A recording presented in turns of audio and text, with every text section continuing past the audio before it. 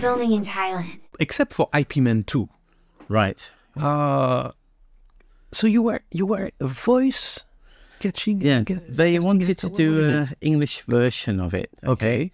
So basically I had to source the cast, direct the cast, these are voiceover. For the voiceover? Yeah, voiceover, all in English.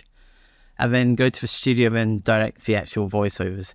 And that was really a very satisfying, I mean, when I was told about Ip Man, I didn't know the film. I didn't know Ip Man 1, but I watched it.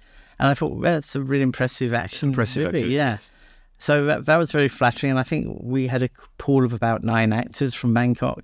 And we went into the studio and we, just did the voices for it. Filming in Thailand.